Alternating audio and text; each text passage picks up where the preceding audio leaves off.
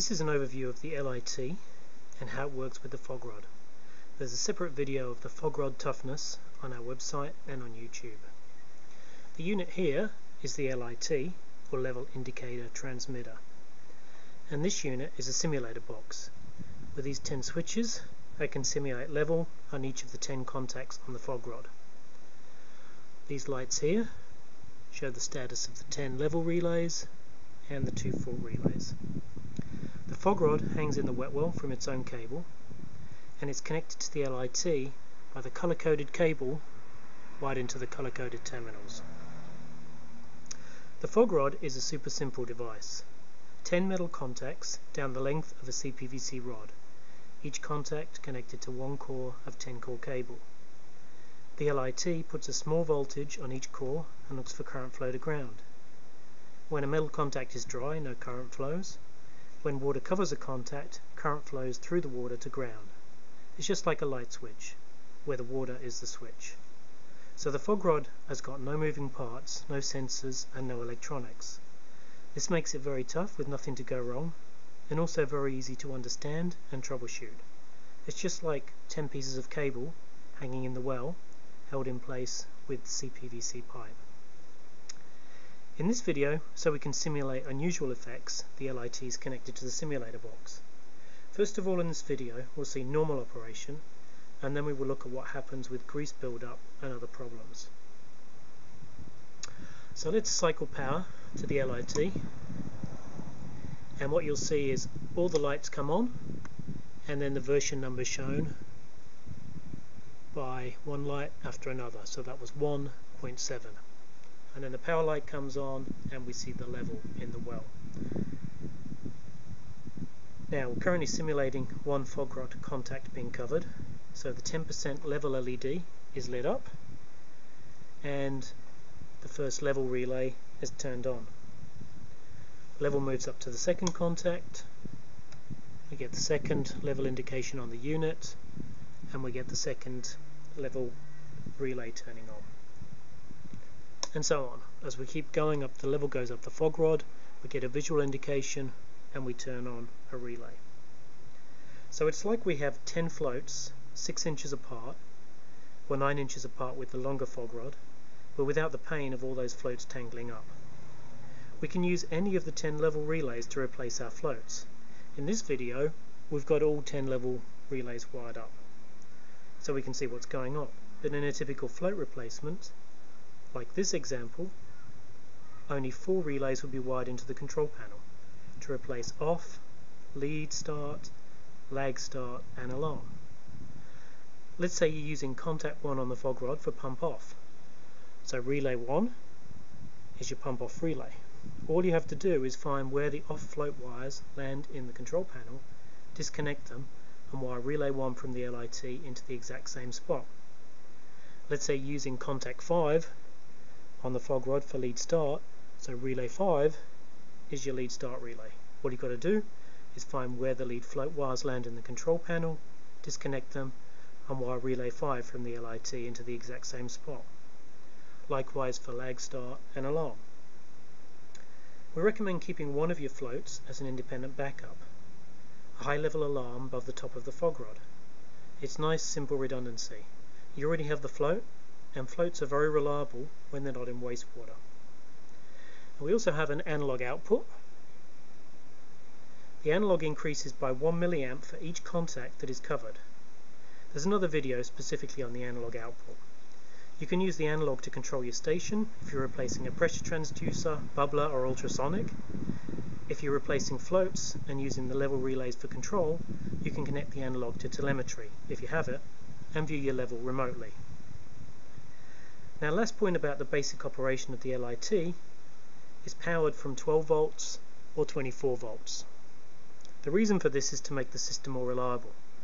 When lightning strikes the panel, the DC power supply is likely to take the hit instead of the LIT, and you can find a replacement power supply from just about anywhere, and they're very inexpensive. We have this power supply here on our price list for $50. It's slim, tin rail mounted and easy to wire up. Now when you wire up the LIT, you must connect up control panel ground to the LIT ground input here. That's because current flows from these terminals here, through the FOGRod, through the water in the wet well, to the concrete and steel of the wet well, and back to the control panel. So if you don't connect up the ground, you won't have a current return and the system won't work. The good news is if you forget, you'll find out straight away when you try and get the system running. You won't get any level LED lights when you turn the power on. So that's normal operation, simple to connect up, simple to understand. But what about problems? Wastewater lift stations are nasty environments, and just about everything seems to have a way of failing. How do we make sure the pumps always stop when the level gets to the bottom of the FOGRod? That's actually one of the great strengths of conductivity, unlike every other level device. Floats can get stuck in position, transducers can fail at a specific milliamp reading, and ultrasonics can read level that isn't there due to false echoes. For conductivity, when the level drops below the bottom of the FOGRod, no current flows to ground. You'd always get an off signal. That's because there's no way for 5 volts to jump through fresh air from the bottom FOGRod contact to the water below. That will be breaking the laws of physics. So once the level's dropped off the bottom of the rod, you'll always get an off signal and you'll always be stopping your pumps. You'll never run your pumps dry. How do we make sure the pumps always stop? Let's increase level in the wet well. And let's suppose relay 5 is wired to our lead start.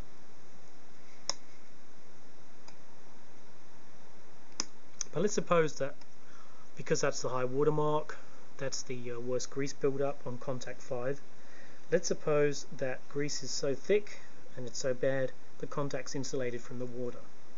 So the level reaches the 5th contact, nothing happens. Disaster. Level keeps rising and we reach the 6th contact, which is relatively clean because it's above the usual lead start point. Let's see what happens. The LIT registers contact number 6. You can see that all the level relays up to and including number 6 are on. So that means relay 5's on, which means the lead pump has actually started, just a little bit later. So it's like a backup float, but without the pain and suffering of extra floats. We see that LED for 50% level for the 5th contact is flashing, and we see we've got the wiring or contact fault alarm on the unit, and this fault relay wired to this light is turned on. So you could wire that into telemetry or into a red light on the panel, but it's not an emergency, it's an early warning that you need to do something. So effectively we've got a lot of backups in this system. We're always going to turn the pumps on. Now in the example I gave, it was grease insulating the contact. How do we fix it? Well, unlike floats, which are a pain to clean, the FOGRod's very simple. It hangs from the mounting bracket by its own cable, and the mounting bracket has a wiper or a squeegee as part of the bracket. Pull the FOGRod up through the wiper, hang the FOGRod back in the well, and you're done. Now let's suppose there was a fault in the system, and when you hang the rod back in the wet well, the alarm comes back on. Troubleshooting's simple. Get a jumper wire and connect FOGRod input 5 to ground. Does the 5th LED come on? If it does, the LIT is working okay. Get an ohm meter, a multimeter set to resistance, and test the resistance between core 5 of the FOGRod, which you disconnect from the LIT, and touch the other end of the multimeter to contact number 5 on the FOGRod and check the resistance. Is it a few ohms? Very simple. It's just like troubleshooting a light bulb that doesn't come on.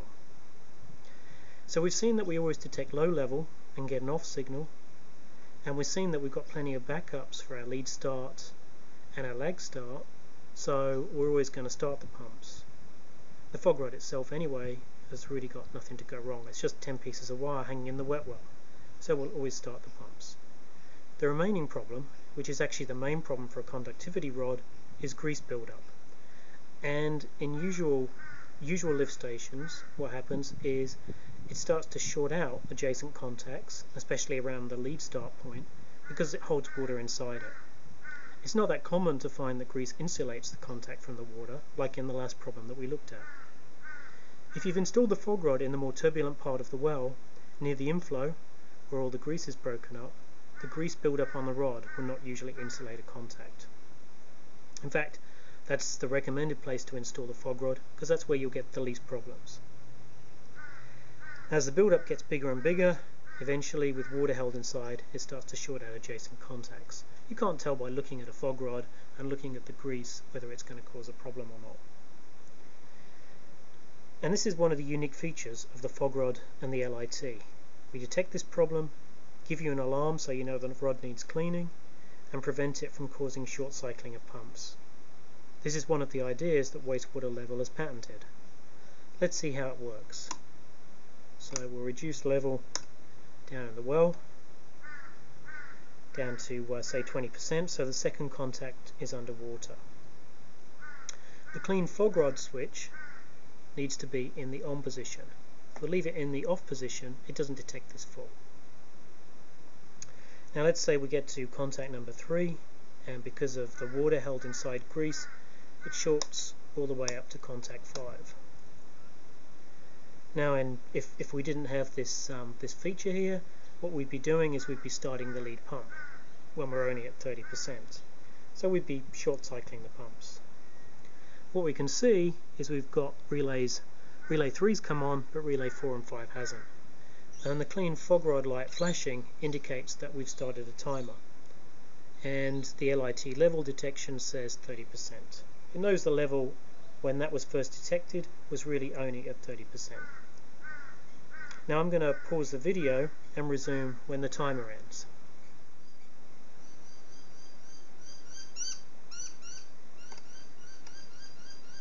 Okay, so we see that at the end of the timer period, relays 4 and 5 have come on. So now the lead pump will start.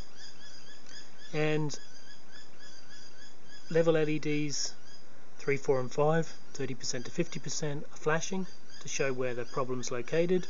The clean FOGRod alarm is on solidly, and the fault relay has latched on.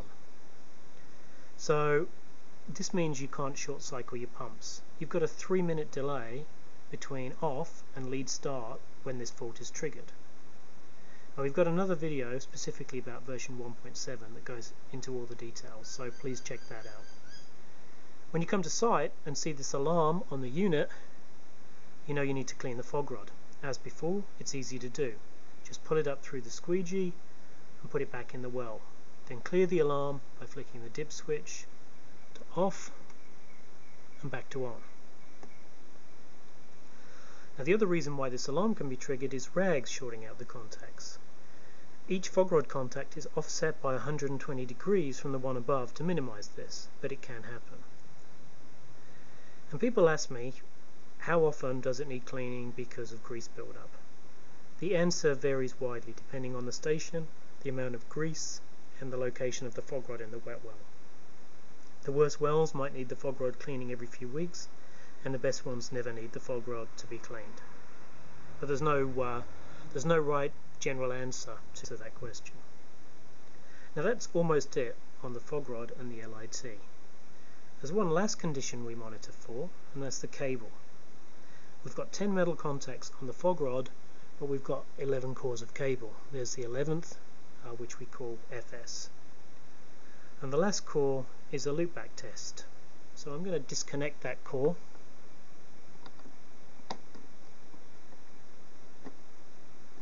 Imagine the cable's broken.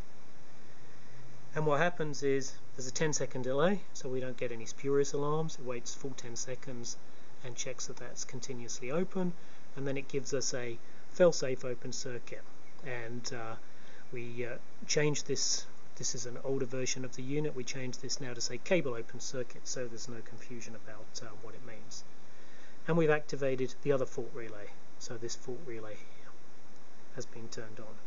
Now this is just a once in a blue moon event, but of course you want to know if the cable's been damaged. I'll wire that back in. Now, what about checking up on the LIT itself? What happens if power fails to the LIT or the LIT fails? Everything electronic ultimately fails. It might take 30 years, but eventually it will happen. What we can do with the fault relays, and I recommend it, is to set them using this dip switch to be normally closed. Now we see that with no fault conditions, both of these fault relays are actually on. So you just tell your telemetry system that on means good, and when a relay opens, it's bad. So if we lose power, here's what happens.